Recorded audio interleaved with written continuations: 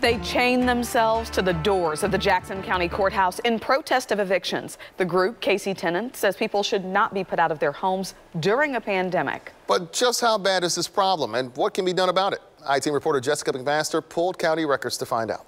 2, 4, 6, 8, stop evictions, stop the hate. Locks and chains. This video from nearly a week ago shows members of the organization KC Tenants locking themselves to the doors of the Jackson County Courthouse in protest of evictions. It's an act of violence.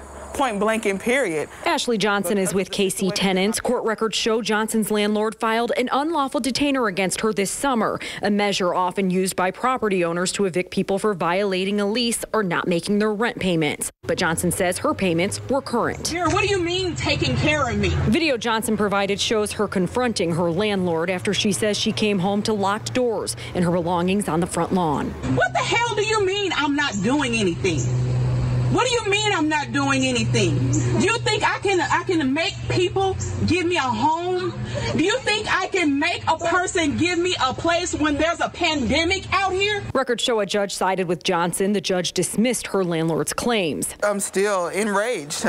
In light of the pandemic in September, the CDC put an order in place that prevents landlords from evicting tenants until 2021, as long as tenants meet certain criteria. The ACLU filed a federal lawsuit last month against a Jackson County Circuit judge and the court administrator, suggesting they're violating the CDC's order. Judges are allowing this kind of behavior to happen. We reached out to the Jackson County Circuit Court about the lawsuit. A spokesperson says they will not comment on pending litigation. This month, the KC Tenants sent out a press release saying more than 600 evictions were filed in Jackson County in September. However, records the I-Team obtained through a sunshine request show while the court approved 127 evictions in September, only 27 evictions were executed. So the same economy that cost tenants their jobs caused property owners their jobs. President of KC Regional Housing Alliance, Stacy Johnson Cosby, says the financial burden from the pandemic shouldn't be placed on property owners and landlords. The government stopped the economy, and a lot of people lost their jobs because of it. Johnson Cosby says there are rental assistance programs that would keep renters in their homes and stop evictions. So the government broke it.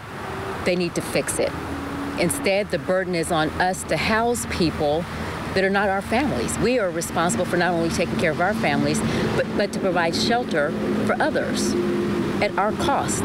And that's not fair. Johnson's since found a new place to stay. It's only temporary. While she says she understands the burden that's being placed on landlords, she wants evictions to end. That second house and that second mortgage you have, that's what you choose to do as a business owner. That's your investment. This person that's living in your house, that's their home. In Kansas City, I'm Jessica McMaster, 41 Action News. In the KC Tenants lawsuit against a Jackson County judge and court administrator, both sides returned to court on Monday.